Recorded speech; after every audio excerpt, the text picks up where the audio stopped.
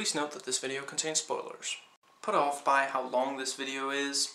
Don't worry, I tend to jam-pack my videos with as much content, as many details as I possibly can, and I try to talk pretty fast, so while the video is a bit on the long side, I don't repeat myself, and I get into a lot of details about the subject that, pretty much anything that I feel I can comment on and that I think you might find interesting. Amnesia, The Dark Descent, thoughts. Video game thoughts. Now, I suppose I will start with going into why the lack of consequence to both death and loss of sanity. As a reviewer, yes, sorry, that's terribly arrogant. I wanted to experience every aspect of the game, so of course I tried to get Daniel to lose his mind. And early on playing it, I kept not really quite getting him to lose his mind. Like, I did start to see some hallucinations, and, it did become a little more difficult to properly control Daniel because of this, but it didn't completely... part of it is that making progress in the game does restore the sanity, and like I mentioned in the review, I wish that the game had a setting where, when you start a new game, you can, say, should sanity be restored by making progress. Yes, no will make it more difficult. Because I did not light any candles, and I did not use the lantern. I went by the blue hue of, simulating the sense of touch. And it didn't really do anything. Finally, I went to, I googled, Amnesia, The Dark Descent, effect of loss of sanity, and found a YouTube video that showed distinctly, and the description box also says, this guy just waited in the dark until he passed out and then woke up again. And I read on the Amnesia wiki, Amnesia wiki something, that you lose health by passing out and then come back. And of course, you're more vulnerable to enemies. But really, there is perhaps too little consequence from this, because really the only reason is if you sort of abstract from it, if you don't lose yourself in the game, then this by itself is not that, it doesn't really provoke the desired response in the player, which is avoid darkness, avoid disturbing. If the thing is that the sanity is a great feature, but the use of the hallucinations and these, the unpleasant sounds, these things are already present in other survival horror. First that springs to mind would be Silent Hill, and they're not to encourage the player to deal with the sanity.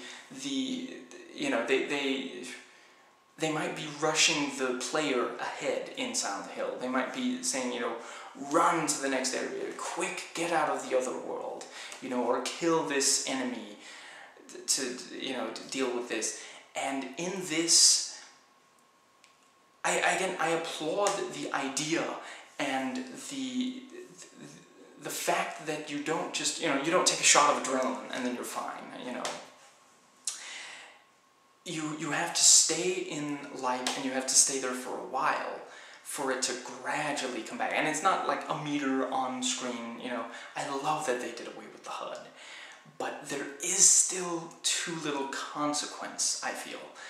And death, frankly, is even worse because you don't even necessarily lose progress by death, which is kind of that's typically what survival horror does, and in general, you know, video games where you can die, you typically lose progress by dying, and you have to restore to the last save point, and this is especially, you know, if you are playing a survival horror game with checkpoint saving, then you lost all you did since that checkpoint, and thus you avoid death.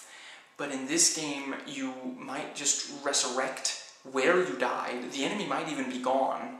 So really, death can be it can almost be the solution if you can't find a good place to hide.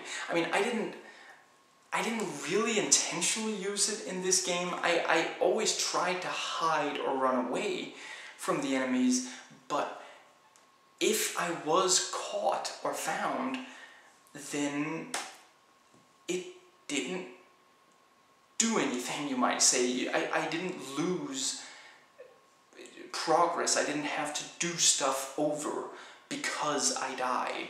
Literally, the first time it happened, I was very surprised. I came back to life the exact same room that I died, and I was like, well, I know I picked up a tinderbox since since I went through a door, you know, the autosave. So, not just a door, but a loading door, you know, a new area. And this, so I checked, nope, I still did have that tinderbox. Nothing had changed. And so yes, there is no loss, there's no consequence to dying. And in part I understand it, because it does remind you that you were playing a game when you have to load progress, you know, mid-game. But I hope they come up with a different and better solution next time. I don't think this is the best way to do it. Again, like I said in the review, if you make the decision to lose yourself to the game, it does pay off. You are like just completely, and you know, once I did, you know, after playing for a couple of hours where I was like, you know, nothing's happening from the Sanity loss, and found out that nothing really would happen, I made up my mind to say, okay, this is not how I'm supposed to be playing it anyway, so I will play as the game, as the developers asked. Don't try to beat it, just, you know, be absorbed by it. Finally put on the headphones instead of just, you know, I'm sure my neighbors were quite happy that they didn't have to hear this sudden increase in volume when enemies, and yeah, I did really, yeah, for the rest of it, except for when I was killed and then resurrected, the game didn't lose me, you know, there was no, yeah, I enjoyed it throughout. And I definitely had a much more satisfying experience. Well, I do definitely want to say that too. If anybody played through, you know, at least part of the game, and, you know, they didn't lose themselves, so once I did give myself to the game, once I started lighting torches and using the lantern and taking the sanity more seriously and not trying to, you know, that was a far more satisfying experience, and I never went back on that. I never regretted it, and I never, yeah, you know, I think that was pretty much everything I wanted to say about that. Now, I do not want to give away any spoilers for Penumbra, but I do like that the story, there are similarities, but they're also different. I like that Alexander really was a very... He was a fleshed out character, as was Daniel. They both did horrible things, but they did them for a reason. And you might even go into who is the more deserving of salvation, of mercy at the end of the game, which is very much a decision that you make. Now, yes, I suppose I'll briefly go over the three different endings. You have the option of following, Daniel's former self's suggestion and killing Alexander. If you knock over the three pylons, I guess it's that you let in the shadow. He's almost done opening the portal back to his homeworld, and if you stop the ritual, then the shadow can enter, and it kills Alexander because he was the one who he was doing all those rituals to hold off the shadow, whereas Daniel has now helped the shadow reclaim the orb from Alexander. And yeah, so he comes, and Daniel feels that it was justified, and he leaves Castle Brennenburg, and yeah, he feels he has satisfied his, yes, and it's sort of, you get these glimpses into his childhood where he was bullied and made to do things that he didn't, that he really found horrifying. There's that loading screen thing of, what am I doing, he thought, as he struck his victim with a rock. So, and it goes into this, can innocent be corrupted to do something horrible, which I'll get more into. So he feels vindicated. He feels that now it is okay that he tortured or not okay, but he feels that he has stopped Alexander, who caused all this pain, not only through Daniel, also through, also before Daniel came to Castle Brennenburg. That is one option. Another option for the ending is that Daniel just lets it all happen. He lets Alexander create the gate and go through it. This apparently can be triggered at the cell as well. If you don't break open the cell, if you just let the shadow consume as far as I understand it, basically the shadow is invisible and huge and leaves behind this fleshy mass, that organic matter that's clearly somewhat living or such, and some of which can hurt you. And yeah, if you stay in the cell or if you just let Alexander complete his ritual, and in either case, he will thank you for your sacrifice. So he's not saying, "Wah ha ha, Saturday morning cartoon villain, I am finally, I'm going to take over my world, of course." No, he wanted to go back to his homeland where he was banished from, which he feels was unfair, as he reveals in his diary excerpts, which I love that they have a different source for those than the Daniels are just on paper with a pen. Alexander's are these strange, otherworldly, Now, the final option is to do as Agrippa asked you and throw his head into the portal once it's opened. Both Daniel and Alexander will be consumed by the shadow now that the portal has closed again, and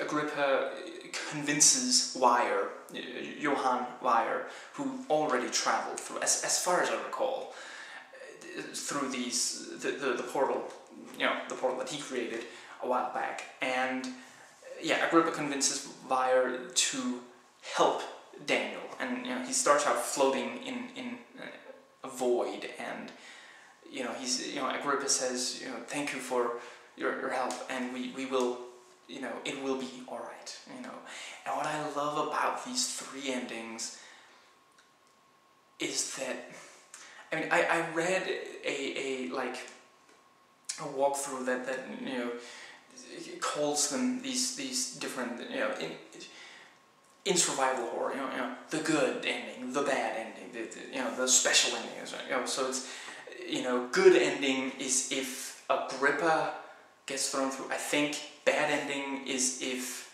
Alexander goes through, and revenge ending is the one where Alexander dies, and Daniel walks out of Castle Brennenburg.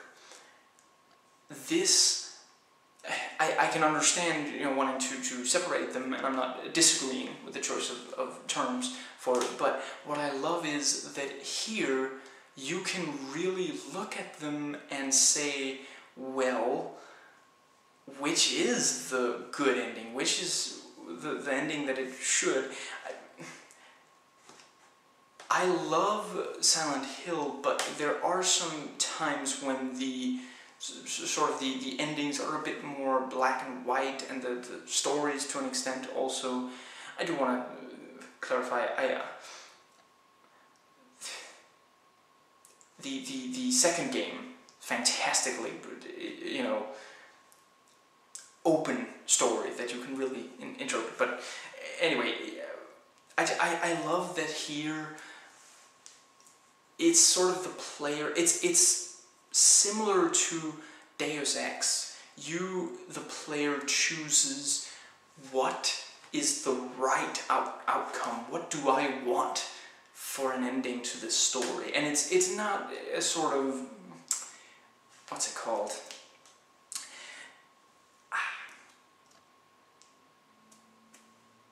It's not just wish fulfillment, which is a horrible thing in fiction. There are different outcomes based on sort of who do you think deserves to live, or what do you think should happen? Do you think that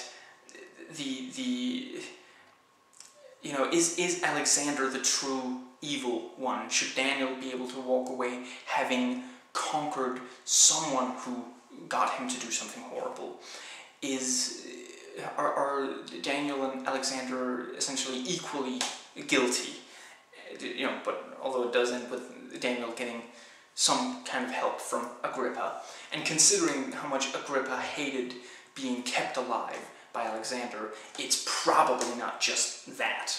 It's probably something much more tolerable. Or do you feel that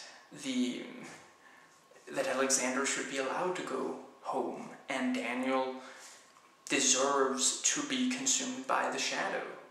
And I can honestly see arguments for all three. I love when stories do that, when you can see all the different sides of it. And yes, I want to get more into the characters. Alexander's drive is that he misses where he came from. He feels alien in this world. There's that great, I think it's one of his diary excerpts, where he's like, at the Black Eagle, the meeting, and they're like, these guys are just,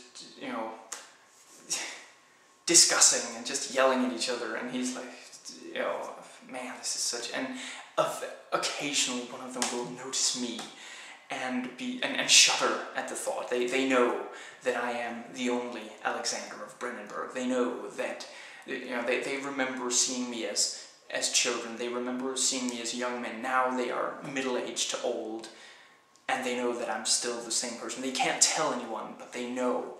And, that aged by anguish, not by time.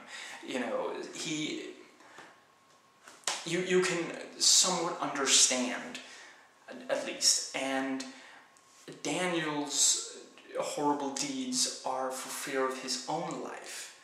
Alexander does not really fear as far as I understand, the shadow is not at Castle Brennenburg at all until Daniel enters Castle Brennenburg. And Daniel realizes that that Daniel will be able to help him complete the ritual, which is indeed, as far as I understand, what he's doing right from the start of the game. He'll telepathically contact you sometimes. He realizes that somebody's moving around doing stuff because the shadow's getting closer. Daniel, is that you? Stop what you're doing, or have you changed your mind? And so yeah, Alexander uses Daniel to help get back to his own world, and you could say that he manipulates him definitely, and he corrupts Daniel, but he also does express guilt over such. And Daniel, it starts out with Daniel sort of, he's too curious for his own good. He finds in Algeria the orb, and because he doesn't know how to wield that power, he destroys the orb, and then he starts trying to find out who could possibly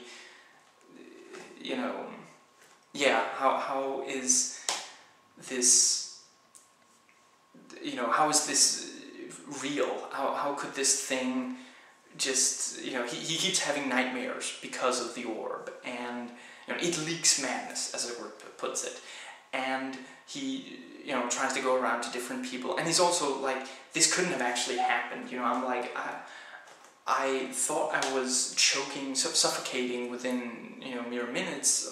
How could I have been in there for hours? Which Herbert writes that he was, and these things. And so once he realizes that the shadow is killing these people he came into contact with, and Alexander says, "I can protect you," he doesn't think twice about it, or he's a little bit worried at first, but he does come by, and once he is faced with killing these people, so torturing these people repeatedly, using amnesia drink potion to be able to torture them again, he is actually telling himself this is okay because this needs to happen. I'm cleansing the world of evil, as many people have told themselves while doing something horrible, whether they were driven to it themselves by some kind of psychological, or other people had them do it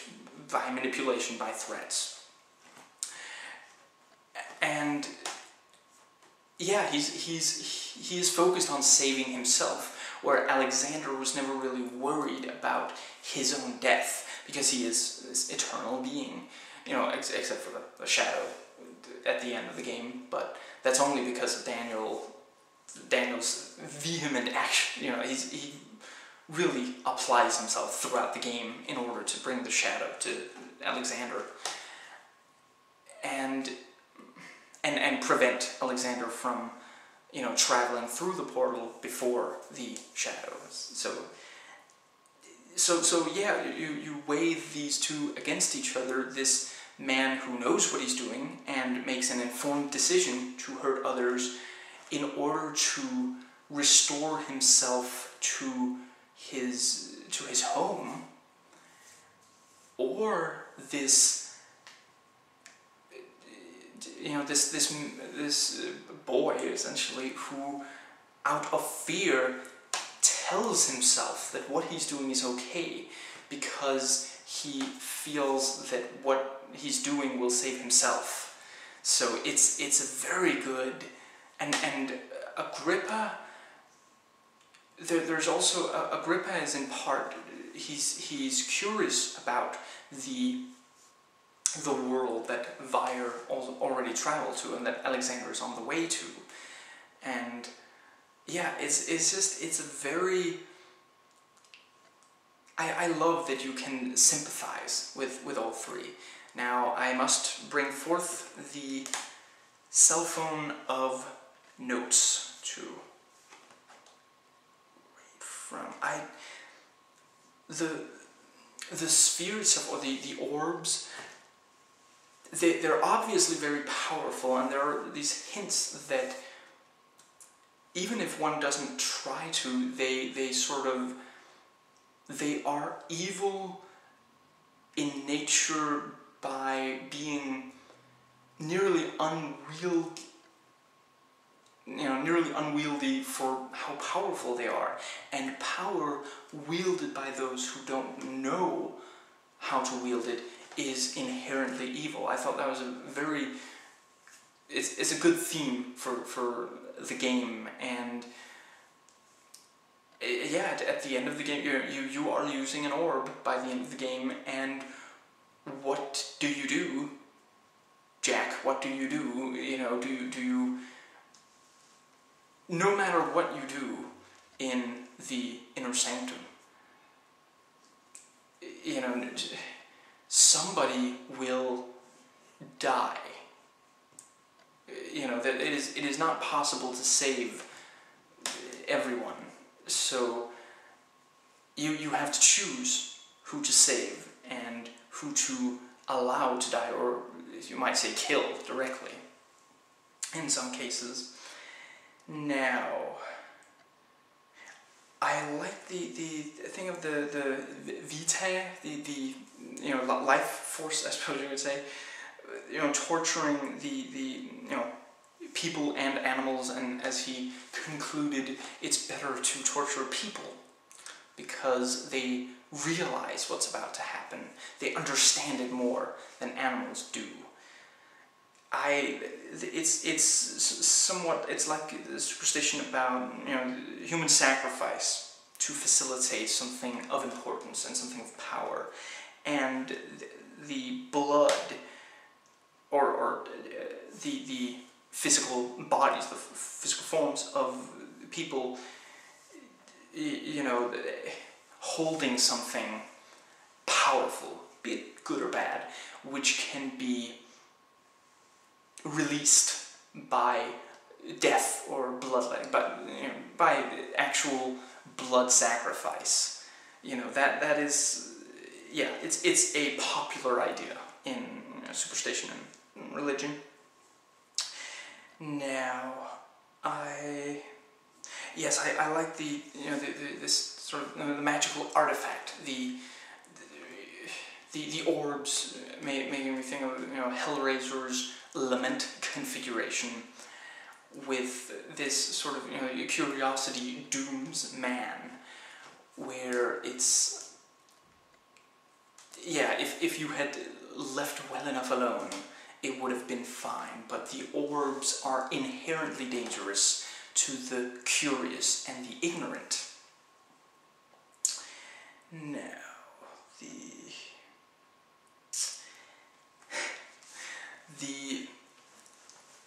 you know, when you first hear that, you know, Alexander talk about a vaccine, you're like, why didn't you give it to me? Is, you know, but then you do find out a little later that maybe it was good that Daniel himself had to deal with it, with the, you know, temporary vaccine that doesn't kill him, you know, that doesn't have a risk of killing him anyway, with, yeah,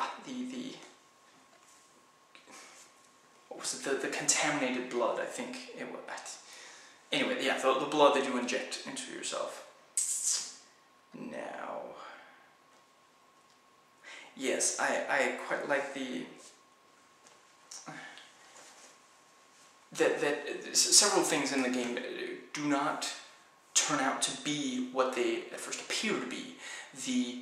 You know, when you first read about, you know, having to kill Alexander, you know, at first you might be thinking, what could he possibly have done that deserves a death sentence? And then as you read about all this torture and sacrifice, then you start to understand, and then you gradually realize, fairly late in the game, that Daniel was part of this torture. He helped inflict torture upon these, eventually not even, anything resembling criminals anymore, just regular people being grabbed and brought to because they need that much of the Vitae. So,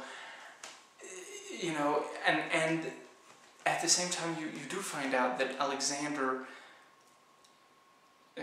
he's not entirely unsympathetic. Certainly, you can somewhat understand why he is doing this, and he's clearly himself conflicted about it. Now, but yes, another example of that is the shadow seen by the organic matter, which spreads. When you first see it, you're disgusted, and it's like, I love that actually one of the first places you see it is if you try to leave the castle. If you go up to the door out of the castle, very clearly, but you try to grab the shadow blocks. Is that the shadow entering the castle, perhaps, or is that coming back into the castle? Maybe since the last of the Vitae, rituals, since perhaps that signals to the player, once we know what's going on, upon replays or such, that this is when Alexander begins his ritual to open the portal using the orb, which he grabbed from, that's at least how I understand it, from the guest room where Daniel was staying. Yeah. Because he realized that Daniel wouldn't go along with it anymore. Now, the shadow, at first you're just disgusted by it. Then once you have to touch it, you realize that it can actually hurt you, and you're thinking, this is something horrible, but then as you progress, as you understand the shadow further, you realize that it's not looking to hurt Daniel necessarily, it's a cosmic guardian of the orb, ensuring that the orb doesn't hurt those who don't know how to wield it, because as we've learned, it is very, very dangerous and very difficult to use properly. Or it's difficult to use properly, and it's dangerous if used improperly. So it kills the different people that were in contact with the orb pieces after Daniel came back from Algeria. And what's it called? I love that you realize that it's following you. It spreads through the castle as you progress through the castle, and it's because it's basically following Daniel, getting closer to Alexander. Yeah, I really, it's a great, and without it being unsatisfying as well. The story doesn't eventually just boil down to, no, you misunderstand everything, it was all for good.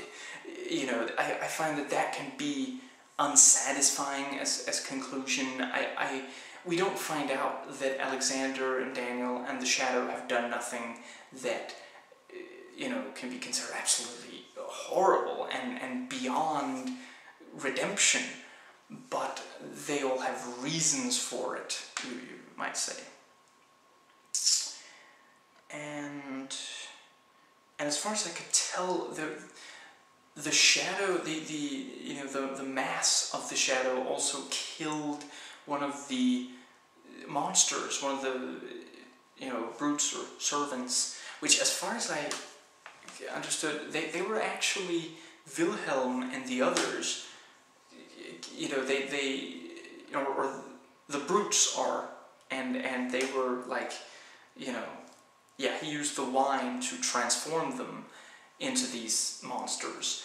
And then there were the others that were the servants, which, you know, Daniel described as skulking about. And we don't know if they were already like the monstrous ones in cloaks, as we find in one of the short stories, or if they became monstrous closer to the events of the game rather than the backstory. Now, yes, I quite like the telepathic communication of Agrippa and Alexander. At least Alexander's must have been telepathic, because he can talk to you from very far away. Agrippa only talks to you when you're very close to him, you know, when he's you know, a body there, but his lips don't seem to move. So I really did get the sense that he was, yeah, I could be wrong. And now actually, I suppose that is everything. But yeah, fantastic, deep story that really makes you think about the different things. I suppose I could go into the story of Justine somewhat. I don't particularly have anything to say about the short stories. Just, I really like them. I really liked how they expand upon the story of the, of the game itself. I like Justine. I figured out that the girl you were playing as was Justine, you know, that she had sort of created this, you know, thing for herself. I did realize that before the end of the, you know, of the DLC, but I did not figure out everything, I must admit that, and I really like this thing of, you know, she kills her father after all this, you know, that's revealed in one of the, I think it's one of the loading screens. And she, you know, people are sent to diagnose her, or to help her, or to stop her in some way. A doctor, a priest, and a policeman. And she captures all of them and imprisons them down there in the basement under her. Like she says, you know, us nobles, we are not bound by such petty ideas as right or wrong. What we do is right because we are noble. She, you know, she's sort of testing her own conscience. She's trying to see if she still has some humanity to her. Will she take the easy way out and hurt or kill people, or will she apply herself and, you know, properly solve these puzzles and save them? You know, I am alive. You know, it's, and why does she test herself? Because that's all she's ever known, that she should be tested. Her father tested her until she killed him, you know, trying to figure out about the psychopathic tendencies of her. And that also brings up the excellent question, was it his objective detachment from her? He was not a father to her. He was a psychiatrist to her. He was the removed, you know, it's made clear from him, you know, I shouldn't have done it, I regret it, please forgive me, Justine, you know, I should not have, you know. Is that what makes her a psychopath, or were the psychopathic tendencies always there and he merely failed to fully understand them or harness them through his testing, you know, to control them, put a stop to them? In a way, it did come out of a love. He saw that there was something wrong with his girl, and rather than shun her or force, you know, her to endure the treatment of someone else, he tried to understand so he could best help her.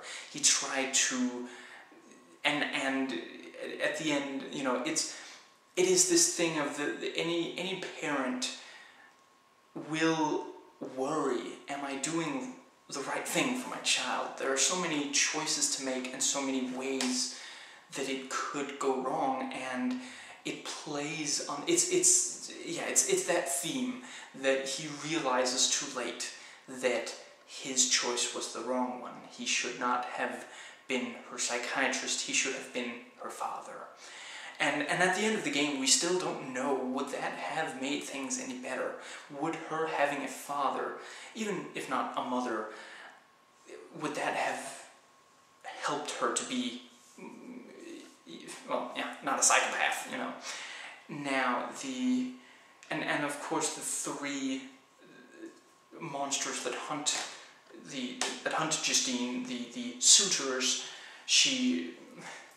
I don't remember, I think it's a racquetball player, a violinist, I don't remember what the last one is, I'm afraid, but I think the last one was an artist, and he was willfully cutting in order to please her. You know, she had them torture themselves for her because she was, you know, desirable, and she, you know, how much will you do for me? And also going into this theme of love and obsession and the destructive nature that love can sometimes possess. Certainly if unrestrained, love can be rather destructive. And so she blinded them, as she was as beautiful as her mother, and her mother had a blinding beauty, and she disfigured them somewhat and trapped them down there, and they tried to get Justine and kill her. And yeah, it is a really, really great DLC. I suppose that covers everything. So, yes. Please rate and comment, and hey, if you like this video, that subscribe button's just waiting for you to click it.